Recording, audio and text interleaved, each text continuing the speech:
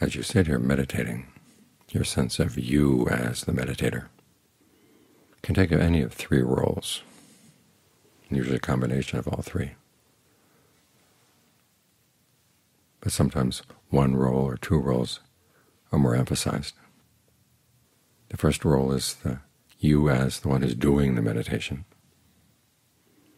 You're the one who intends to get the mind to settle down, and you do what needs to be done, working with the breath, working with the way you talk to yourself, working with the perceptions you hold in mind.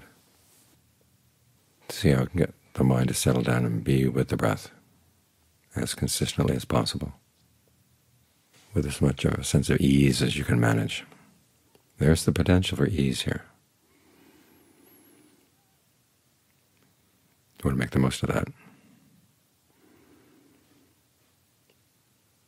And then there's the you who's supposed to enjoy the results of the meditation, enjoy the calm, enjoy the pleasure, even the refreshment and rapture sometimes. As the breath feels really good, the mind settles down. It doesn't have to jump around. It feels just right here.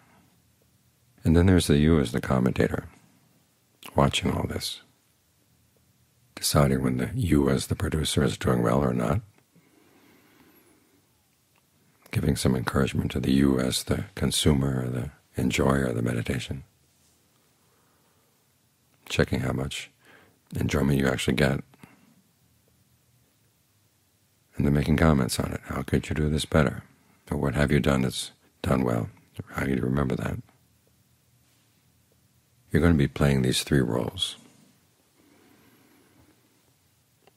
And as I said, sometimes it's the producer that gets emphasized, sometimes the enjoyer, sometimes the commentator. And all three have to be trained. The commentator seems to be the one that does the training, tells the producer what's working, what's not working. And it has to train itself, because a lot of us have a very bad editor in our minds. The commentator can be really harsh, unreasonable. And you have to make sure that you listen to the comments that are actually helpful, that intend to help you settle down.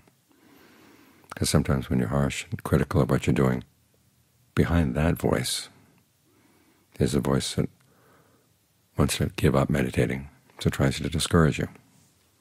You have to watch out for that.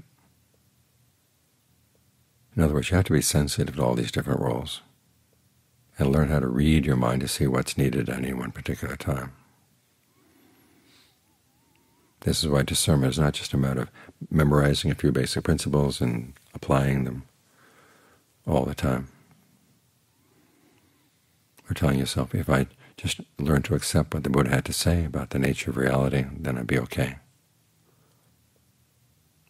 Discernment is individual. It comes from your sensitivity, your ability to read a situation and see what's needed. It also involves some imagination. Think of Ajahn Fuang's two most common words when he gave meditation instructions. One, be observant. Two, use your ingenuity. It's good to have a sense of the possibilities of what you can do when things are not going well. What alternatives do you have? There may be alternative ways of breathing, alternative places to focus, alternative ways of perceiving the breath, imaging the breath to yourself. Or there are times when you need to use another meditation theme, when the mind is not willing to settle down with the breath. There's something going on in the mind that you have to correct, and you have to think your way out of that unskillful mind state. Because simply telling yourself, well, be with the breath and everything will dissolve away, doesn't work. Again, reading the mind, getting sensitivity, and having a sense of your options. This is how your discernment grows. This is why we say it's your discernment. You borrow the Buddha's discernment to help you get some ideas of what's possible. You borrow the discernment of the Ajahns. Ajahn leaves maps of the way the breath can go. Or you may have learned some other maps. Qigong, Tai Chi will teach you different maps of how the breath should go, how it can go, and you can play with them. There are people who have criticized Ajaan Lee for having learned about breath energy when he was in India, saying they're importing weird Hindu ideas into Buddhism. They don't belong here.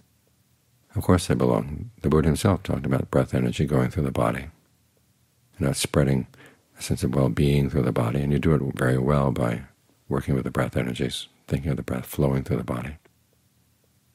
But the fact that he was willing to learn, see what he could pick up from outside that was helpful, gave some new insights into what the Buddha had to say. That's something to keep in mind. It's part of the ingenuity part of your meditation. And as you get more sensitive to these different roles that you play inside, you find that they play a role in the world outside as well, in your engagement with the world. You get more sensitive to what you're bringing, where it's skillful, and where it's not skillful, what you can do to change. Because there's an awful lot in the world that we can't change. There are things outside that will trigger you. You can't go around telling the world not to have triggers. After all, this is a world of aging, illness, and death. It's a world where people are kind and people are unkind. People mean well, people don't mean well. It shows up not only in their words, but also in their actions. And if you want a world where everybody is nice, you're in the wrong place. And given that this is where you are, and you want to learn how not to suffer from it, you have to look at, well, what are you doing to create suffering inside? What is your internal producer doing? What is the part of the mind that wants to enjoy a particular pleasure and is not getting the pleasure and starts getting obstreperous? And how is your commentator helping? And what does the commentator know about how to read what's going on and how to think about good alternatives to what you're doing right now?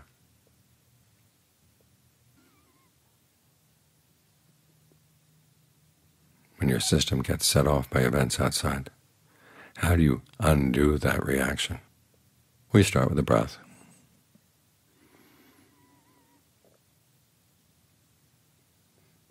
And you remind yourself that even though the body may be in a bad breath cycle, you can change it. Consciously breathe in a way that's calmer. Hold in mind perceptions that are calmer. Talk to yourself in ways that calm you down. You can borrow the wisdom of the Ajaans, the wisdom of the Buddha, but you also have to learn how to produce your own. And Ajaan Lee makes this point. We're not really secure on the path until we can start producing our own discernment. And that comes from your sensitivity and your sense of the potentials of what can be done when things are not going well.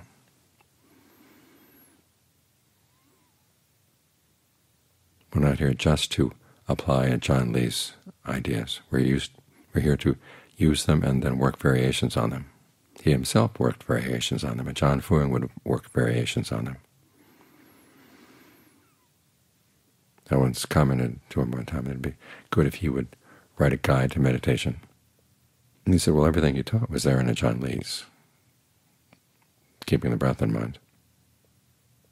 I said, but there were so many interesting details,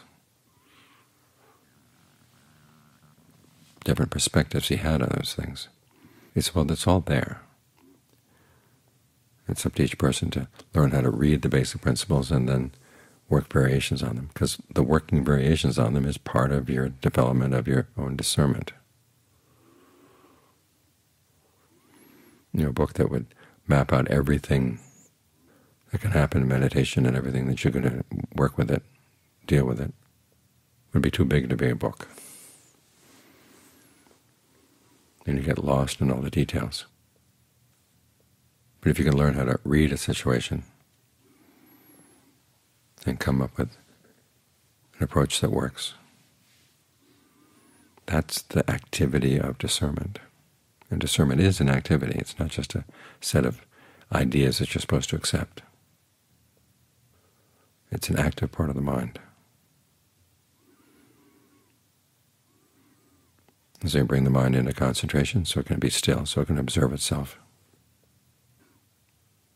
Basically, you're creating a state of mind that's likely to be discerning, both in the sense of being sensitive and in the sense of learning how to work with options, work with possibilities. And the insights come up, and if they're appropriate to what you do right now, or what you're doing right now, you use them, and then you put them aside. If they're not appropriate, let them go. Don't try to hold on to your old insights. And John Mahabua makes this point. He has lots of techniques for dealing with pain. Learn how to separate your awareness from the pain. In the sense that the awareness and the pain separate out in the same way that oil and water separate out, or oil and vinegar separate out in salad dressing. But as he said, the techniques that worked yesterday may not work today. What works today may not work tomorrow. So it's this ability to keep up coming up with fresh solutions to a particular problem. That's what your insight has to do. It's like having the goose that lays the golden eggs. As in any fairy tale, if you try to keep the golden eggs, they turn into ashes or bits of coal. You use the gold right when you've got it, and you keep looking after the goose, so that the goose can keep on producing the eggs. Keep looking after the ability to watch your mind, observe it, with a willingness to see new things, and also the ability to remember. You've had techniques that have worked in the past.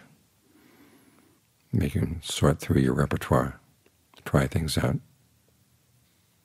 and get a sense of what works or what tends to work in certain situations. And then you've got a situation where they're not working. What can you do to create another golden egg?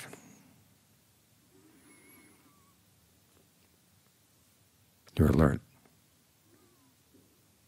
You're mindful. You're ardent. So you're working on the qualities that create discernment, nurture discernment. Basically, it's developing your sensitivity, developing your ingenuity. And that's how discernment deepens and grows.